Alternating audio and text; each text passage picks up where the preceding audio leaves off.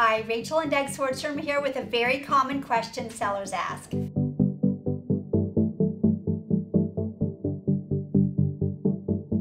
Doug, if I was selling my home, what repairs should I do? There are three things we want you to focus on when you're selling your home. Number one, we want to make sure that all the safety items are taken care of. Make sure the water heater is strapped. Make sure there's a CO2 detector and things like that. Number two, we want to make sure that all functional items, such as doorknobs, as well as window cranks, are working properly because buyers coming through your home may check those things out while they're looking at the home. And number three, cosmetic things are so important. We want to make sure the paint is fresh, that the flooring is great, and that the landscaping looks awesome. So, we're here to help you every step of the way. So if you need any repairs done at your place, we have a wonderful list of contractors and we'd love to share them. Give us a call. Thanks.